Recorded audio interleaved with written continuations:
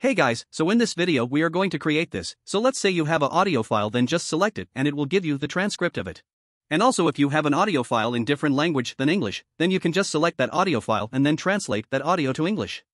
So let's get started. So open up your favorite code editor and create a Python file, you can name it whatever you want. And then as you can see we have the sample audio files. One is a song and other one is a Hindi movie dialogue. So let's get started. So let's start with importing Gradio as gr.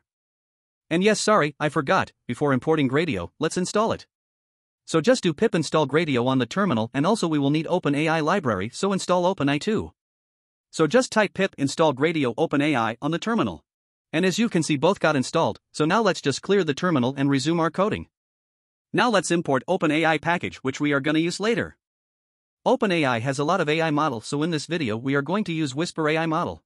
And also we are gonna need some things like text box to paste API key and show output, radio button to select the task, and audio component to select or drop the audio file. Now let's create a simple function which will do our main job. As you can see it takes an API key, audio file, and task as a parameter. API key is to authenticate the user, audio file is the audio file uploaded by the user, and task can be either transcription or translation. And also OpenAI reads the audio file in binary mode, so we are opening it in binary mode using with Open Context Manager. And here if task is transcribe we are using transcribe function in OpenAI.audio, and if task is translate, then translate function to do the translation. And then OpenAI returns a dictionary with text as a key and the return data as a value, so at the end we are just returning that return text by OpenAI. So let's create the input interface. First the text box where we paste the OpenAI API key. Then we are gonna use audio component we imported from Gradio to create the interface where we select the audio file. And then we are gonna use radio component from Gradio to create those cute looking radio button where we select the task we are gonna perform.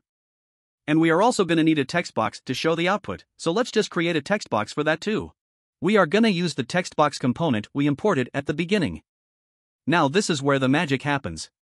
We are just gonna create an interface using Gradio.interface.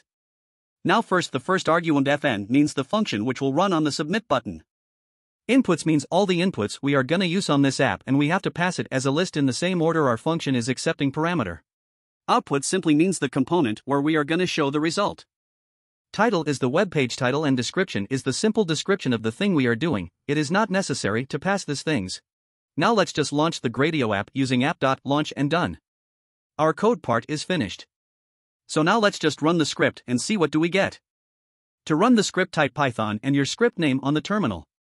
And as you can see our app is running on the localhost port 7860, so now just copy the URL and open up any browser and paste the URL there. Here I am gonna use Chrome browser, so I copied the URL and just gonna paste it here.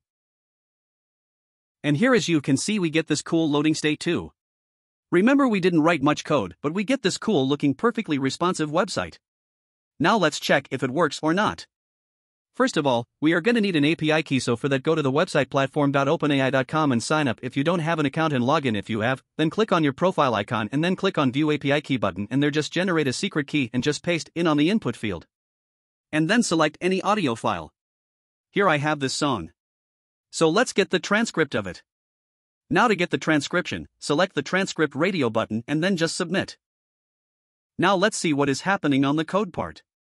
As soon as we click the submit button, this function run. First it authenticate the user using API key and then read the audio file in binary mode and then check the task and see that it is transcription, so it runs the transcription function on audio class and simply returns the text as we see on the output. And here as we see, we get the transcription of the song. Now instead of song, you can get the transcript of speech or any audio file. Now here I have this dialogue from a Hindi movie, so now let's translate Hindi to English and get the transcript of it. So for that just select the audio file and select the translation radio button and just submit and wait for some seconds and you will see your English transcript of Hindi dialogue. And on the code part, it's just doing the same thing, and instead of transcribe, it runs translate function on OpenAI.audio class. And that's it guys, please comment on how did you like this video, and I will see you on the next one.